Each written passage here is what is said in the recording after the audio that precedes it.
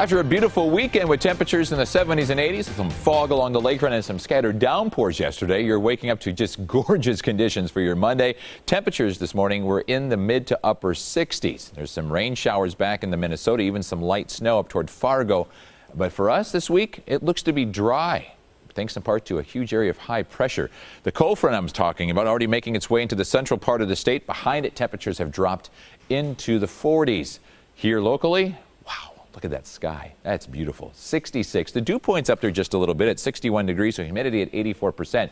As that front goes through, though, the dew points will be dropping, the winds get stronger, and unfortunately the temperatures will be dropping as well. There's that southwesterly wind this morning at 10 to 20. It'll be 20 to 30 this afternoon, becoming west to northwest, and that's going to drop those temperatures into the lower 60s just before sunset tonight. As you notice, though, the sky is clear. Not a lot going on. 75 on Friday. It was 66 Saturday, almost 80 degrees on Sunday. Today, 75 degrees, and then that's followed by some chilly temperatures the next couple of days. Your weather headlines. The transition day today as the cold front pushes through. Very windy as well. Cool sunshine for the next couple of days. As I mentioned, though, car wash, because it looks like this week is going to be nice and dry and clear, so your car won't get dirty. And the pick day, even though today's going to be in the mid-70s, that cold front and those gusty winds, I'm going to pick Thursday. Temperatures will be in the upper 60s, a lighter wind, and plenty of sunshine.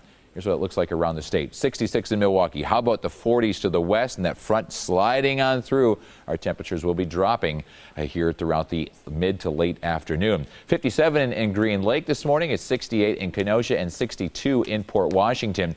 That cold front, though, as I mentioned, knocking on the door, and it'll be pushing through early afternoon. The winds will be picking up out of the west and then the northwest at 20 to 30 miles per hour. Plenty of sunshine today, but that has nothing to do with it. It's all about that wind direction, and it's going to be ushering in cool, dry Canadian air. Then high pressure settles in, as I mentioned, and that will keep the rain showers and all kinds of weather basically to our west and to our south. We'll have plenty of sunshine this week, even though it will be a little on the cool side.